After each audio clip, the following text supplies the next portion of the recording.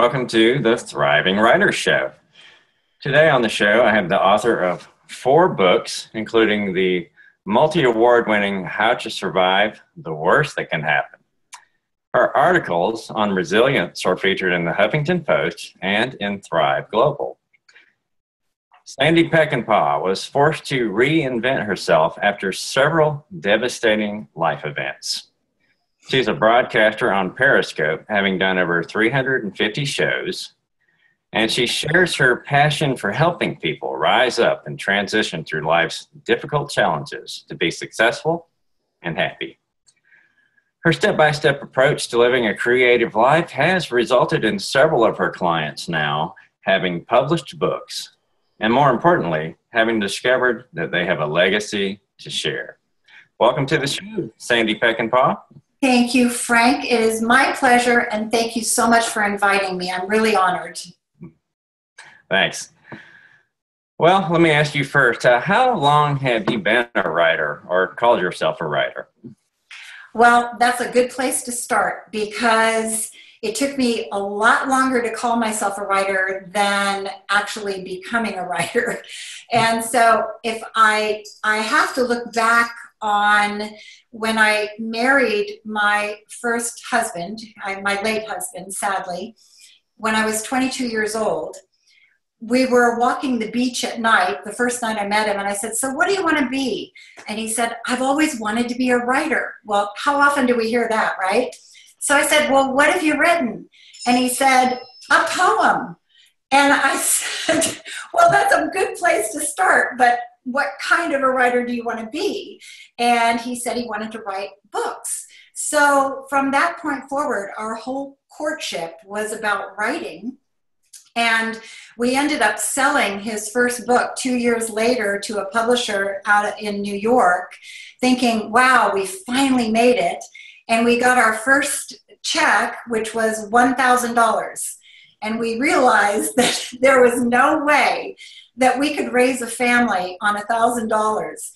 And my late husband, his uncle, was Sam Peckinpah, who was a famous film director and writer also. And he had done movies like The Wild Bunch, Pat Garrett and Billy the Kid, Straw Dogs, The Getaway with Steve McQueen. So we had always been on sets with him. And we had the experience of being around a lot of creative people. And so when we were in LA, we were at his birthday party, which is a really fun event, and we saw more stars than you could ever imagine. But what occurred to us is that these people were actually making a living doing something they loved. And it was such an awakening moment because we realized that it is possible. So when we flew home to Monterey, we were living in Monterey at the time, we transitioned over into screenplays. And I have to say that that was a turning point financially and emotionally because it was a commitment to writing. And my husband was the writer. I was his editor. I created stories with him. We created characters. I also studied as an actress and worked as an actress for a while. So I knew a lot about character, and we developed a lot of projects together. But I never called myself a writer because my name was never on the script. And it wasn't until 1988, my husband was supervising producer and writer on a show called Beauty and the Beast for CBS. And Beauty and the Beast starred Linda Hamilton and Ron Perlman. It was a beautiful modern day fairy tale of the classic fairy tale. And we had spent months and months and months studying and trying to have the emotion and the feeling of what it would be like to be a person whose face couldn't be seen in public, because Vincent couldn't go above the city streets without creating terror. He had the face of a lion, his nose was flattened, and he had a cleft down the middle of his face that split his mouth like a cat. And so David and I would stay up late at night talking about what it would be like to be that person out in public and creating storylines and characters for the show. And I'm really proud of the fact that the show was nominated for an Emmy. And while we were at the Emmys, I was thinking, I have the best life ever. We created this amazing life together. We are making a living with his writing and my creative input. What could be better? And all those months of talking about what it must be like to be a disability, at the time I was pregnant with my third child. And a few months after the Emmys, I gave birth to a daughter with a cleft. And I had no idea that she would be born with almost the exact same mouth as Vincent. And I kept thinking, what can I do to create her entree into the world and give her confidence and make her be a star, and the star and the hero of her own story? Because all I knew all these years was creating stories. And so I decided that I would write her very own fairy tale. And that was the first time I ever started writing on my own. And I'm really proud to say that book, not only did she walk into kindergarten with that book and it changed the way people saw her, but that book went on to win awards, and 20 years later was recorded as a spoken word CD. And the Moscow Symphony Orchestra did the music for it, and it was nominated for a Grammy in 2009. And my little book that I wrote for my daughter became something so beyond what I ever anticipated. And I didn't see that at the time. I just saw it as my mission to give my daughter a better life. And so even after that, though, I wrote another fairy tale after that, another book for the children with special needs. And I was so pleased because up to that point, Amazon didn't really exist, and Barnes and Noble existed, and that was the big bookstore. And somehow my book, Rosie, the Imperfect Angel, got sent to Steve, oh gosh, I can't remember his name, but he was head of Barnes and Noble. And he had a daughter born with Down syndrome, I believe. And he said, you know what our bookstores are missing is a children with special needs section. And so proudly, my little book was the first book put into that children with special needs section in Barnes and Noble. And it inspired me to keep writing. And even then, Frank, I could never call myself a writer. Isn't that the funniest thing? And I love Jeff Goins because he really introduced me to that fact that oftentimes we don't give ourselves the credit we're due soon enough. We have to start calling ourselves a writer and then continuing on that path. And I wish that I had had the courage to call myself a writer after my first two books, but it didn't happen until my fourth book. And then I started calling myself a writer. And in many ways, I think that book gave me the courage to start feeling like a writer. Wow, that's a pretty impressive start to your writing career. I know it didn't happen overnight, but no, it's pretty cool, just the same. But yeah, I can kind of relate to that, not calling yourself a writer for a while. I mean, I wrote when I was a kid, but I didn't think of myself as a writer at the time because I hadn't published anything. But later on, actually, I think it was when I was writing for a client, and he told me, you know, this stuff is good. You ought to put it into a book. And I said, yeah, okay, sure. I'll put it into a book. And then he came back, no, I mean, you really should put this into a book. I said, okay. So that's where a best-selling series was born for me. And wow. I think when I got money for my writing, I just felt legitimate at that point, you know? Yeah. I think, I mean, I don't even know for me whether it was money. I think it was, a lot of it had to do with writing articles and blogs. A lot of that credibility for me happened through that process. But I think that fourth book was the magical equation because I didn't write when I felt like it. I made a specific plan of how to start writing my fourth book, which was absolutely my hardest book to write. And I think that when I gave it structure, as my late husband did, because my late husband never woke up and said, I don't feel like writing today. He had no option. He was a writer and producer for television. If there wasn't a script, there wouldn't be an episode next week. And I can remember that I would say to him, how is it that you get up and write every day, even when you don't feel like it? And he said, I don't give myself the option. I just do it. And I'm supporting my family. And it means everything to me.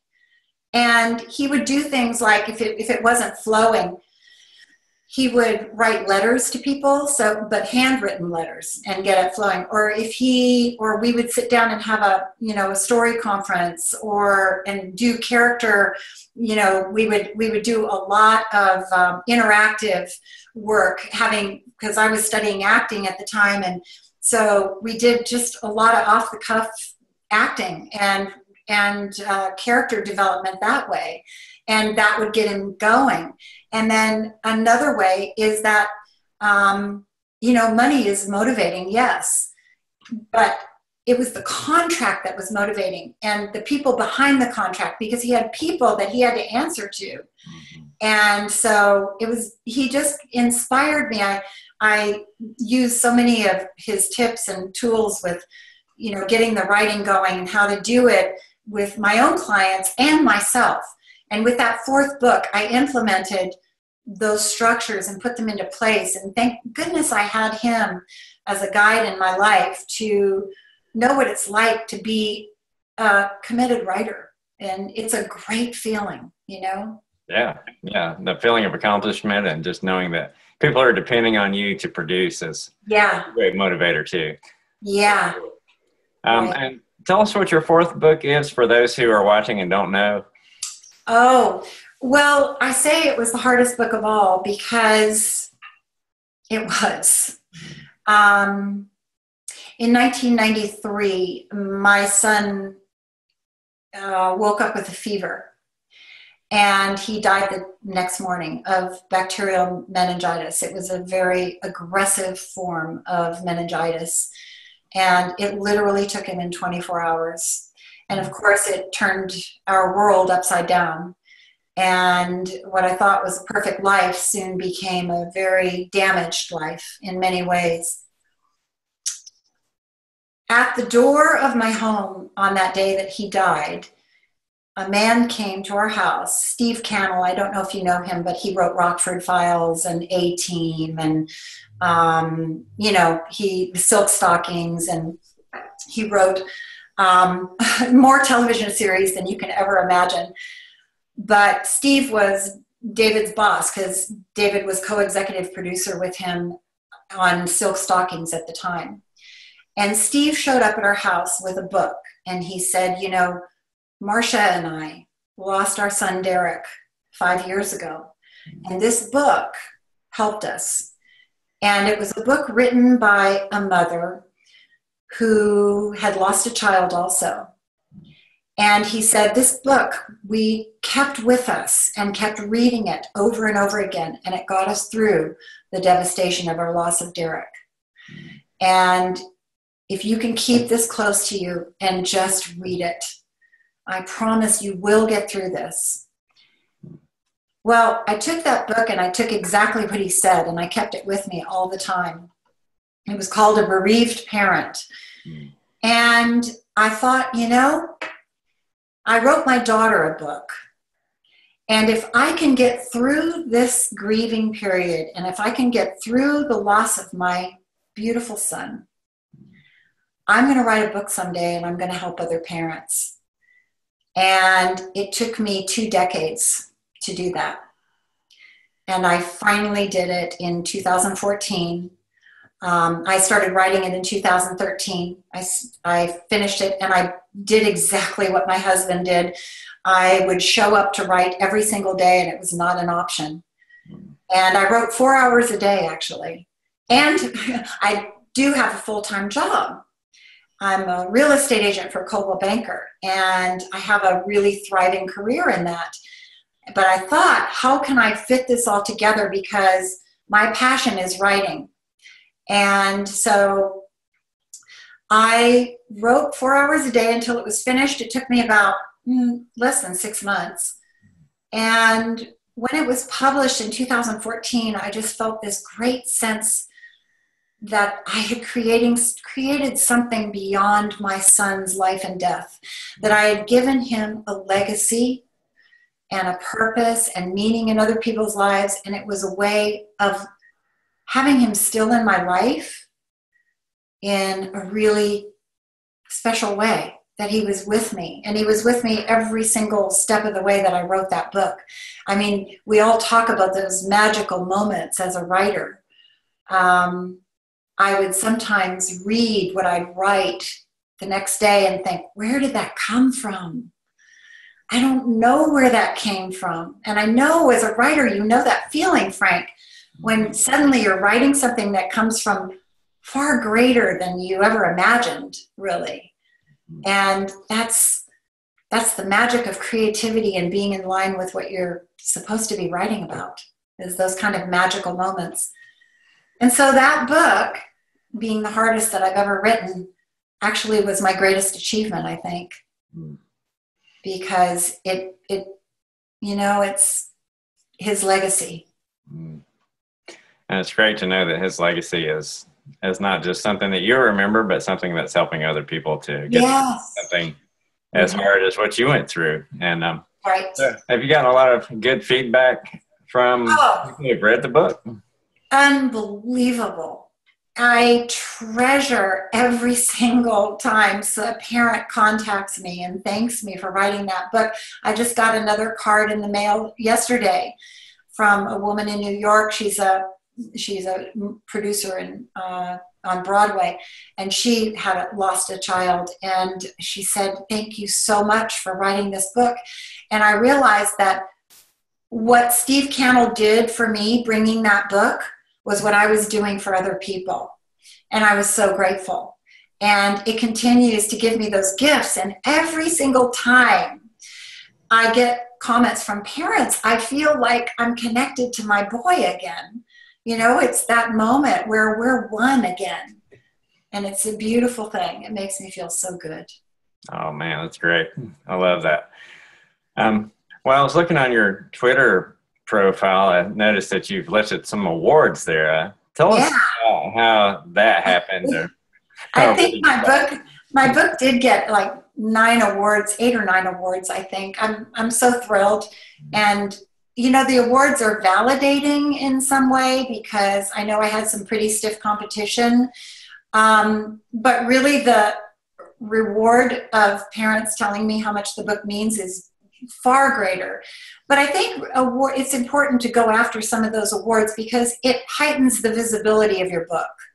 And it also gives the credibility that, when I'm asked to speak, that means a lot. It carries a lot of weight. And interviews, whatever, those things do matter. And so sometimes, I think as writers, we get so inside of our head and think that the work should stand on its own. But I think sometimes we have to make the effort to put our books out there to be scrutinized and hopefully awarded. And that makes a big difference in what happens to the book. So do you have any strategies for going after something like that? Or is it just a part of your marketing, or how does... It was the first year. I was really, I just started reading about all the awards on the internet that I could submit for, and it's not inexpensive. Every one of them carries a, $50, $75 entry fee, and you have to fill out all kinds of forms, and submit the book and send it. I don't know why. I don't know why they won. I got the awards because, there was certainly some competition. And I don't know if I positioned myself in any way more strongly than others. I don't really know what the magic key is to the awards, other than I think the title is hugely important. My title, How to Survive the Worst That Can Happen, and the subtitle is Parent's Step-by-Step Guide to Healing After the Loss of a Child. Now, what I learned about titles also from Jeff Goins is that they have to capture that attention in a big way, and also then explain what the book is about. So How to Survive the Worst That Can Happen could be a book about natural disasters. But I knew that the secondary title was really, really important to getting parents in the direction of my book.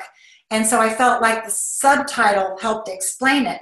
And so when I was submitted for awards, I always submitted the whole title, not the title and the subtitle. And so it would go like off the page when I was submitting. And I think that really made a big difference, because automatically the judges knew what they were looking at. It sure is a lot easier to know if the book is right for you when the title is good. And I kind of compare that to the way you buy an Apple phone. You know, you got these pretty clear choices in front of you, whereas my daughter's a Droid fan, and I'm like, I could never buy a Droid because there's so many choices. I wouldn't know where to start. Yeah. Right. I think a title does that really well if you spend some time on it and really think it through. Yeah, and that title, How to Survive the Worst That Can Happen, that's what people always say to me when they hear that I've lost a child. Oh my gosh, that's the worst thing that could ever happen. And I think that's what every parent would feel. And so that just seemed a natural for me, and it helped. It helped. Yeah. So what doors would you say this has opened for you as a professional writer and a speaker, or were you doing some of those things before the book came out? Yeah, because with Rosie the Imperfect Angel, my first book, I actually did a lot more speaking. I had the platform. It was pretty, because the American Cleft Palate Association embraced the book. And what happened after that was I got asked to speak, and then the Cleft Palate Association wanted to give the book to clinics and hospitals around the United States, and also take it like Operation Smile and take it everywhere. And, it was pretty special, because I got an opportunity to meet so many people. And then they came to me and said, would you do a benefit in Los Angeles for the book to be given to these hospitals? And at the time, my husband was working with an actor named Jack Scalia, and they wanted a celebrity spokesperson for the book. And Jack was working with Melissa Gilbert, who was the star of Little House on the Prairie. And he said, I know the perfect celebrity. Everybody knows her. Everybody loves her. She was Laura Ingalls on Little House on the Prairie. And this was in 1991 or 2. And I bet she would do the benefit. So he asked her, and she said, in a New York minute, and she called me on the phone immediately and said, I would love to be a part of your book. I would love to present it to for the benefit, and what can I do? And from that point on, Melissa and I became best friends, and we've been best friends ever since. And the beautiful thing about that is that I really feel that people know, like, and trust Melissa because they grew up with her in a show that was really special. And in many ways, that also opens doors. So I often urge writers to make use of those connections like that, because it does work. It's just one more connecting point with people. And when I wrote my book, Melissa said, I'd like to write the foreword for it, because I went through that loss with you, and I'd like to give that perspective in your book. May I write the foreword? And I said, of course. I didn't even have to ask her. And so she wrote the foreword on the book, and I think that that also gives it some attention, although it's certainly, a lot of people don't even notice it, that, it's at the top of the title. Do I have it? Oh, yeah. Here. Let's see. Yeah, so she's up here, the forward.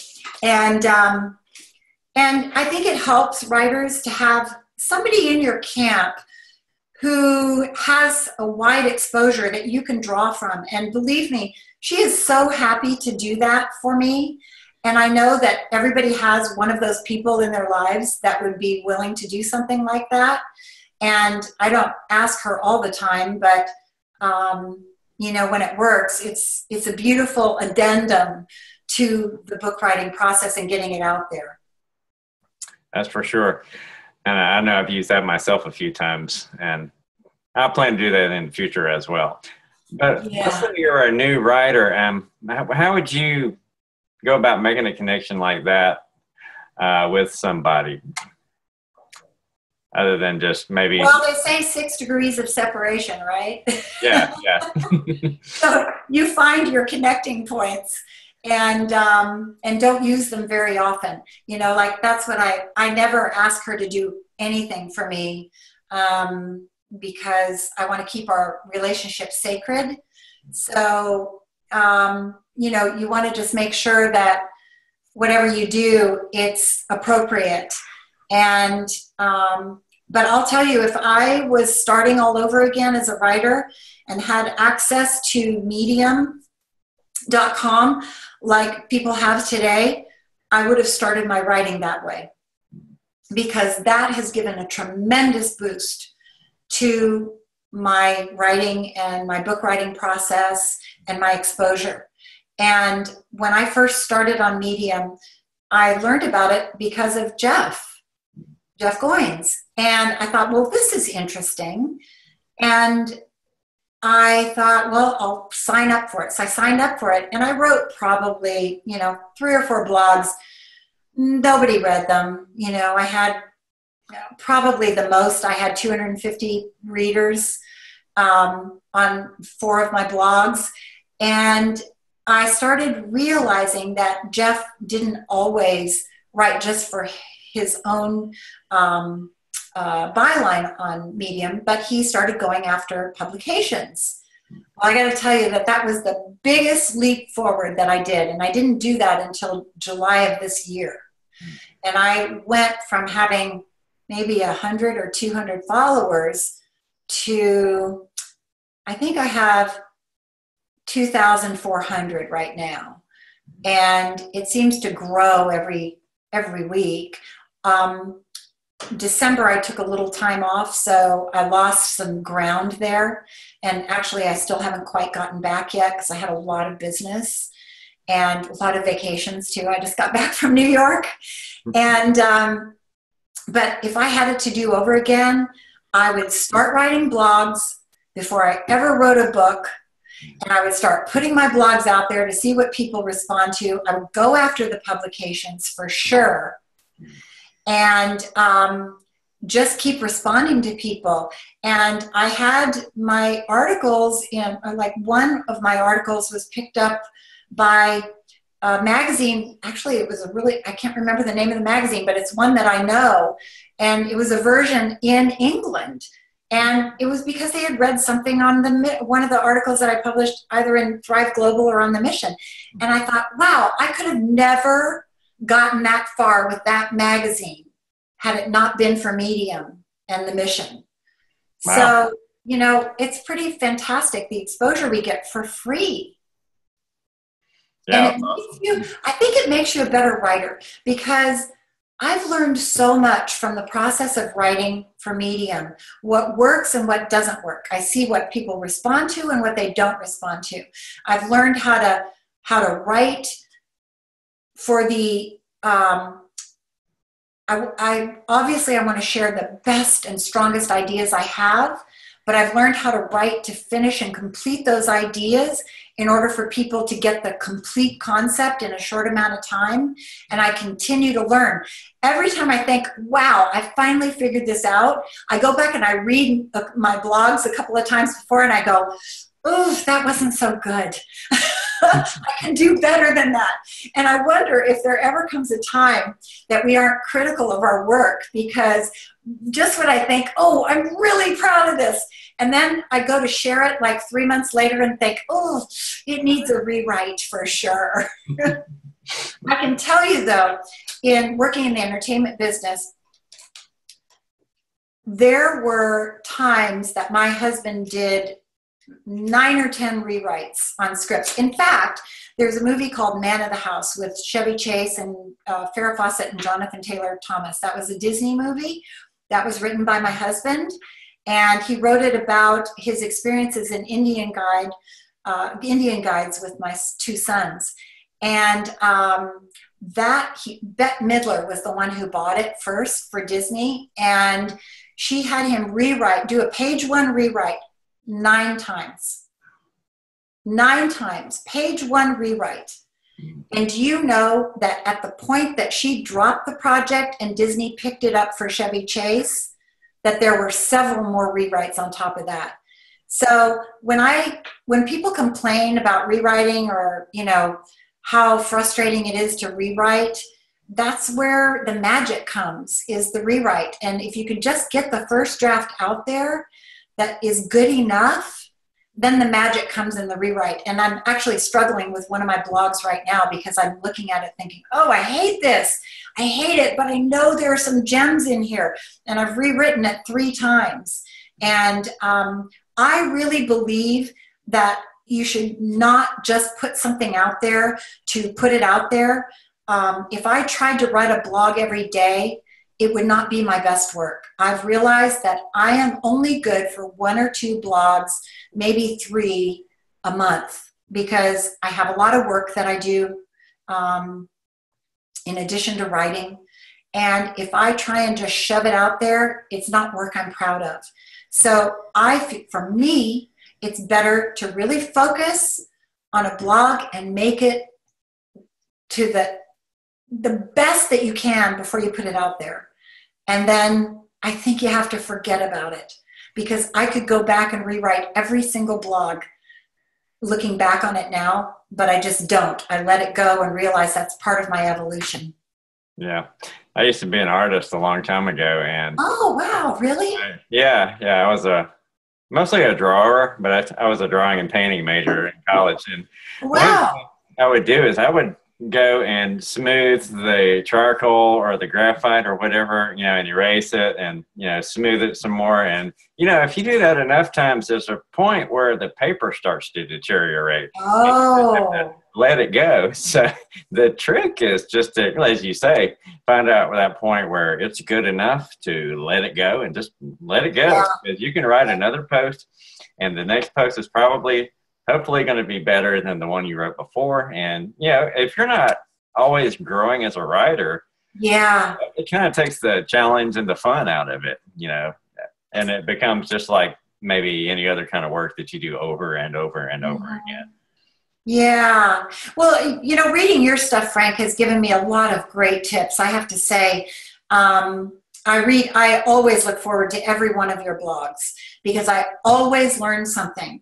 Even living with a writer for 26 years, I continue to learn from you and other people like Jeff and Benjamin Hardy, all of those people. You never stop learning. And wow, I am so grateful for the accessibility that we have to learn from other people right now on the internet, because my time is so precious that I work all day. I don't have time to be going to school at night at somewhere else. I can go on the internet and still learn. And I just love what you write for writers. I think it's really important. And your tools are right on. Your tips are right on. And I'm so grateful for those. So thank you.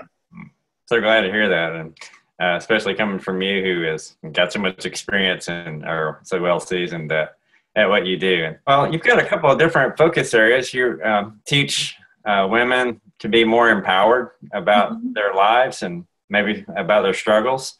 But you also teach writers as well. Tell us how those things kind of tie together for you, and what's the theme behind them that is, you know, what Sandy's about. Okay. Well, I can't tell you how many times I get people who say, I've always wanted to write, and you have too, haven't you, Frank? Yes. I've always wanted to write. I've always wanted to write a book. I have so much to tell in my life story. And I get connected with a lot of people through loss, because a lot of people have come to me who've lost a child or a spouse, and they always say I have such a story to tell. And so I'm certified as a grief recovery specialist through the Grief Recovery Institute in Los Angeles, although I don't practice it. I studied it for the information more than the practice. And what I learned from that is that telling your story is so integral to healing. And when I started working with women who wanted to tell their story, they would tell me that they had felt transformed by the experience. And so I take them through a timeline in the process of writing their story. I take them through a timeline of their life, and we pull out the parts that they want to talk about. We pull out the parts that we want to explore. And several of my writers have gone on to have published books, and I'm really proud of them. In fact, one of them is a therapist who had her own story to tell, and she published her book, and her book just got a terrific review in one of the top therapy magazines. I'm so proud of her. And she just didn't know where to start. So where I'm really good is at giving the tools and the structure for helping people discover the story and start writing. Now, I'm working with 4 people right now. I try not to work with too many people at a time because it's really a lot of time, and I want to devote my time to them.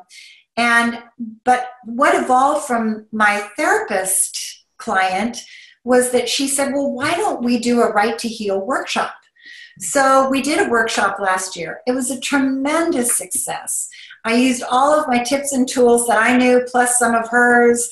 And it was such a great experience to be able to put that out in bigger numbers and be able to help people with the writing process and the healing process. So that's really my focus. A lot of people will come to me and say, well, I had a lot of life changes because, I experienced the birth of a child who had a birth defect. I experienced the loss of a child. As a result of the loss of my son, my husband and I really struggled with our marriage.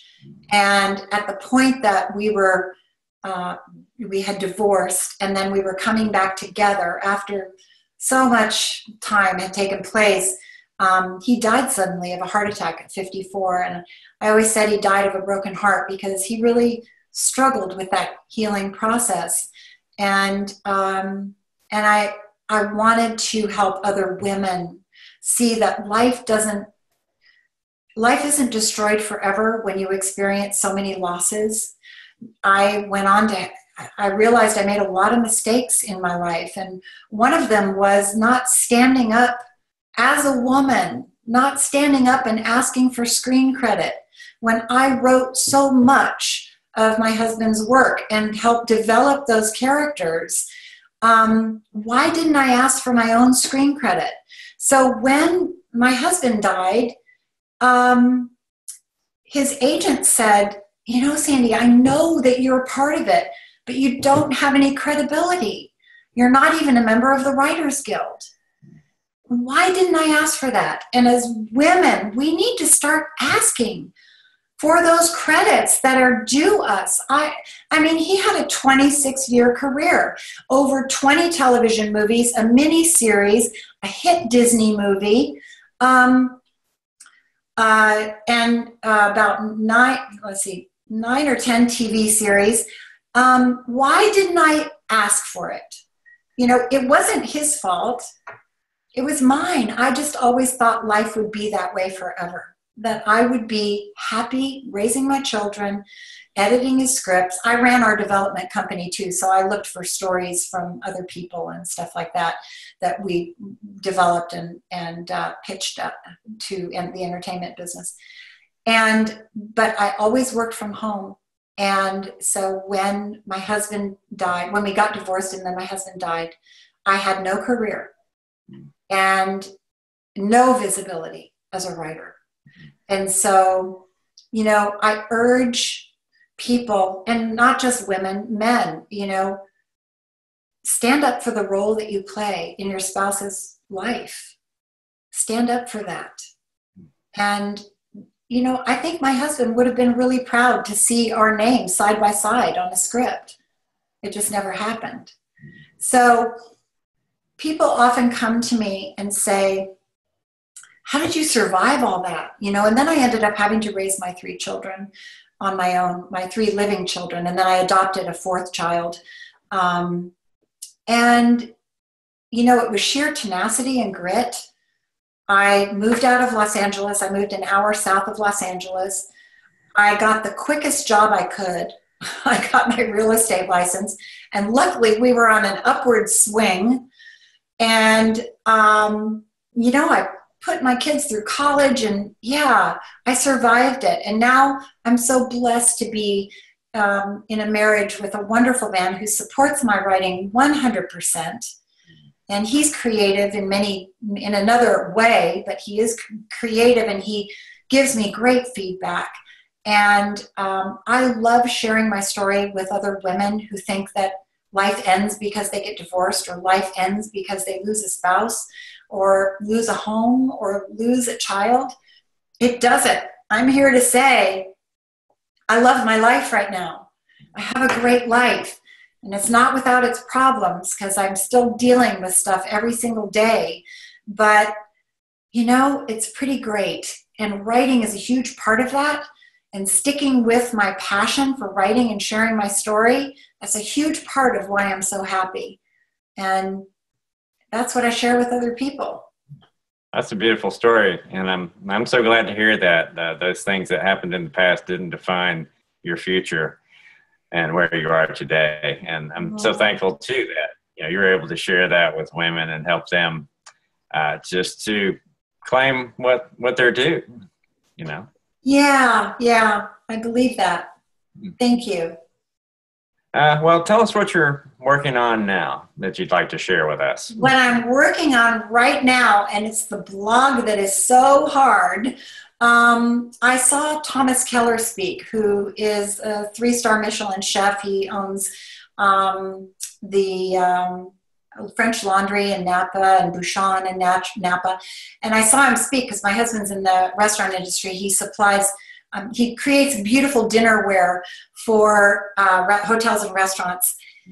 And so I got to see him speak. And he had so many steps for personal greatness that my jaw was dropped when I was watching him speak. I thought, this does not just apply to the restaurant industry. This also applies to life. It applies to writing. It applies to everything we do. How to tap into our personal greatness in whatever passion we choose. So I'm working on that blog right now, and I've been through several revisions of it. But I'm also working on a book, and it's actually probably almost finished, but it's got to go through a major revision because I started it a year ago and then stopped and started again, and now I've lost momentum. So I need to get back into the momentum of working on that book. But I've sort of given myself permission to put it on the back burner right now because I'm so enjoying developing my skills with blogs that it's going to make my book better. And so that's what I want to focus on, is more productivity with blogs, more accountability. I want to get at least 2 blogs out there every month. And I know that doesn't sound like a lot, especially for somebody like you that writes all the time. But for me, my job is very demanding, so I have to give myself permission to only do 2 blogs a month, but I feel like that's big. So yeah, I'm so grateful for the mission and Thrive Global and you know, all of those avenues that we can have to put our work out there. I want to stay committed and keep my audience interested because I feel like I lost a little bit of momentum when I stopped writing at the end of November. When I stopped writing and submitting, I never stopped writing, but submitting. Yeah. Well, I look forward personally to reading what you write in the future. And thank you. And at whatever level of consistency that you can maintain, I think it's good that you can know yourself and be able to do that. And yeah. I think your readers will appreciate it and know when to expect something new from you. Thank you. I appreciate that. Yes. Any final advice you want to leave for our viewers today? Final advice. Well, I think pay attention to what you're doing because you have tapped into a great group of writers and tribe builders. And, I'm a member of Tribe Builders and Tribe Writers. And I have learned so much from other writers that I think community is hugely important. I am so grateful for the people on those two platforms. I can't even express how grateful I am because that medium experiment launched my readership. It went sky high as a result. And I am so grateful to both of those groups because alone I couldn't have done it. I couldn't. So yeah, let's keep that community going and that sense of community and keep supporting each other. And I just love what that group has done for me and what I see it doing for other people. And I love celebrating the wins of other people because it makes me see it is possible. It is possible. And that's a beautiful thing to see. So yeah, community is huge. I agree totally with that. And it's great to have you as a part of our community and along with all the other great writers in there. Thank you.